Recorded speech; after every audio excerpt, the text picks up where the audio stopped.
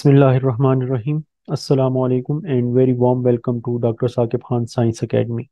Today we will learn about extinction coefficient.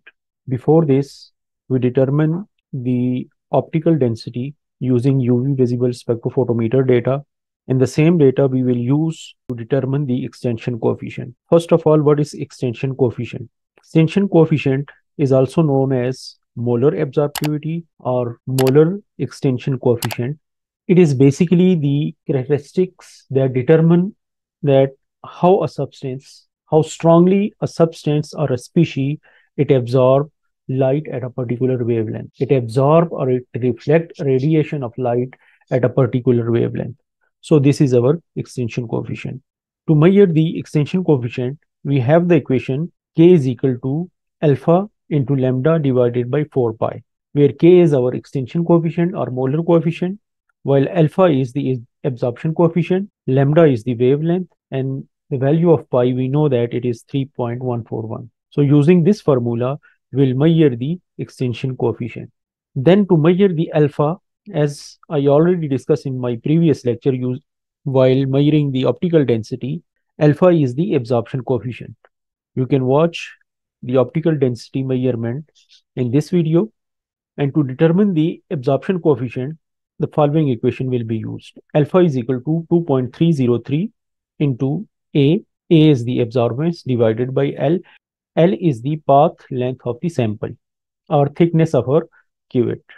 This is usually in centimeter. As we know, the extinction coefficient is the measure of absorption of light at a particular wavelength. So higher the extinction coefficient, it means that substance is more efficient at absorbing light at that particular wavelength. Let's go to our data and see how to measure the absorption coefficient. So we have wavelength and then absorbance data of our compound. In this case, we used RB5 dye, reactive black 5 dye, and take its absorption. So first of all, we will measure alpha or absorption coefficient. We know the formula of absorption coefficient is alpha is equal to 2.303 multiplied by A divided by L. Our length of cuvette is 1 centimeter. A is given absorbance at different wavelength. So let's measure the alpha. Alpha is equal to 2.303 multiplied by absorbance divided by 1, or the thickness in 1 centimeter.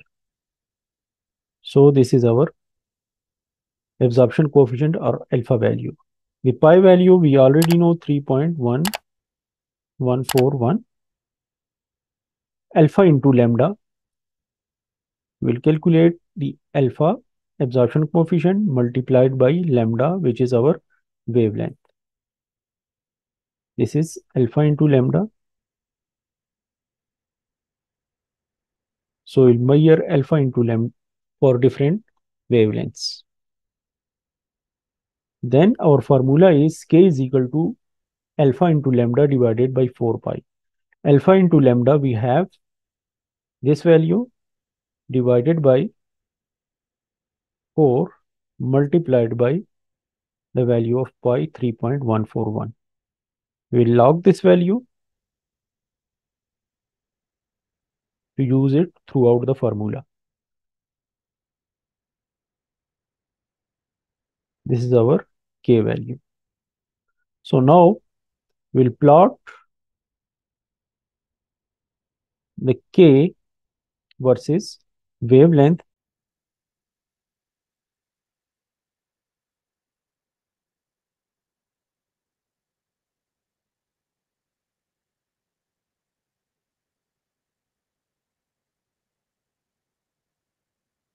Now we will plot these values, the wavelength versus K value.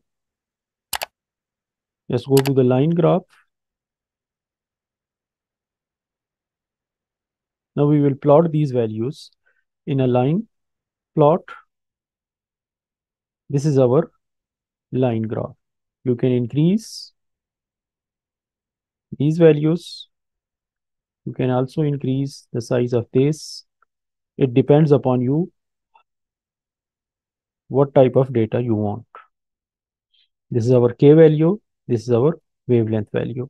And from here you can see that lambda max is at 602. At wavelength of 602, we have highest extinction coefficient. So this is how to measure the extinction coefficient using UV visible data. Hopefully, now you understand how to measure the extinction coefficient of your sample. Thank you very much. If you gain some knowledge from here, please like, share and subscribe to my channel. Thank you and Allah Hafiz.